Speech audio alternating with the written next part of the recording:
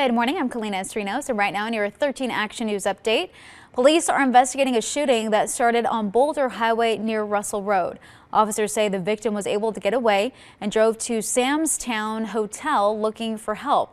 Now, we're being told they're treated at the hospital and expected to survive. No word yet on a suspect.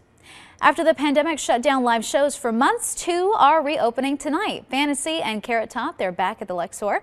And thanks to increased capacity limits, Thunder from Down Under at Excalibur and Brad Garrett's Comedy Club at MGM Grand will be able to welcome more guests tonight.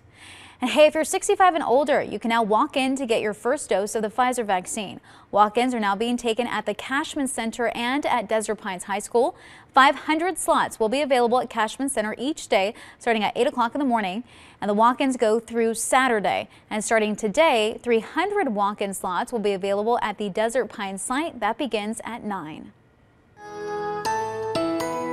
It was a chilly morning in the 30s and the 40s, so we're thankful that temperatures will rebound nicely into the low 60s this Friday afternoon. Tons of sun to go around.